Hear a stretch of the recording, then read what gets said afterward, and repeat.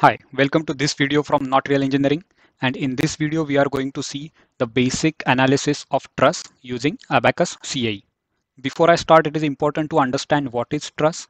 So truss is a thin line-like structure as shown over here in this example, which can support only axial loads. So truss can undergo only compressive or tensile loading, and truss cannot support any movements or any forces perpendicular to the axis of truss. If you want bending moments or shear forces to be considered, you have to use beams instead of truss, which we will see in next video. So for this example, length of each segment is 50 meters and cross-section area is 1 meter square. The left end is fixed as shown over here and the right end has roller supports. And we are applying concentrated force at 2 points as shown in the figure. We are assuming steel as material of truss, so material properties are given over here.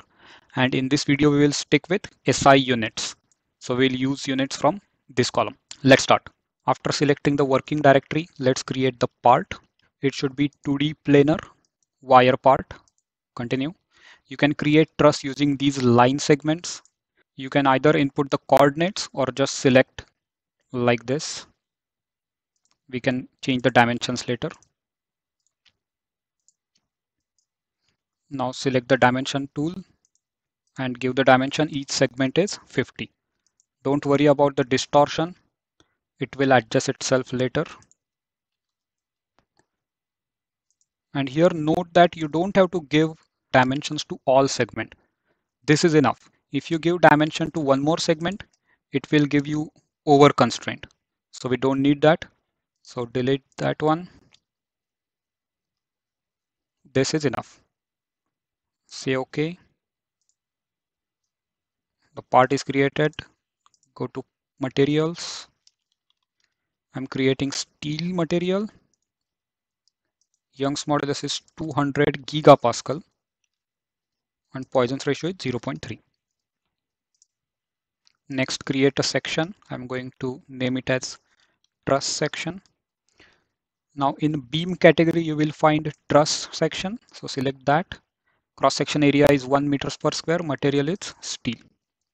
Now assign the section to whole structure. Go to assembly, create an instance. Next, go to step. Just create a static general step. You don't have to change anything over here. Then go to load. Now first we will fix this end. So for that, go to initial step, name it as fixed end. Go into symmetry, continue, select this point and just fix it. So all degrees of freedom 0. Then to provide a roller support on right hand side, go to step 1,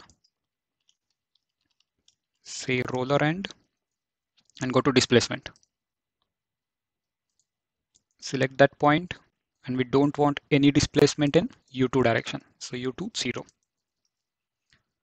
Now to apply load, choose concentrated force, select this point and now here value should be minus 1000 for CF2 because the load is in downward direction.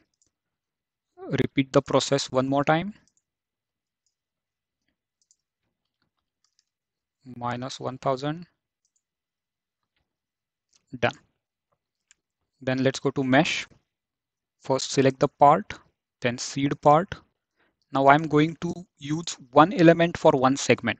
So I will seed it with global size of 50. You can see only one element is created. Then apply the element type. Now by default, you will see over here beam is selected, but go down and select truss. Then mesh it.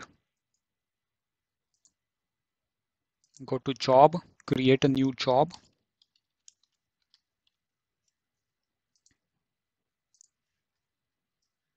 And just submit it.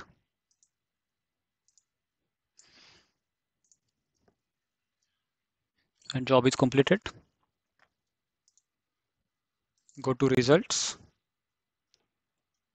And you can choose this to plot contours on deformed shape. So you can see because of load over here, it deformed in downward direction. And there is one load over here also, so you don't see a symmetry. You can see the displacement as well. You can see the maximum displacement is over here. This point doesn't have any displacement because we fixed it. And if you see the displacement in U2 direction, this point also does not have any displacement. And again, this figure is of course the exaggeration. So if you go over here in common options, you can scale the deformation. You can choose uniform and select 1. If you say apply, this is your actual deformation. So actually truss is deforming very little because it's a steel, but we are just exaggerating for visualization. Anyway, that's it for this video.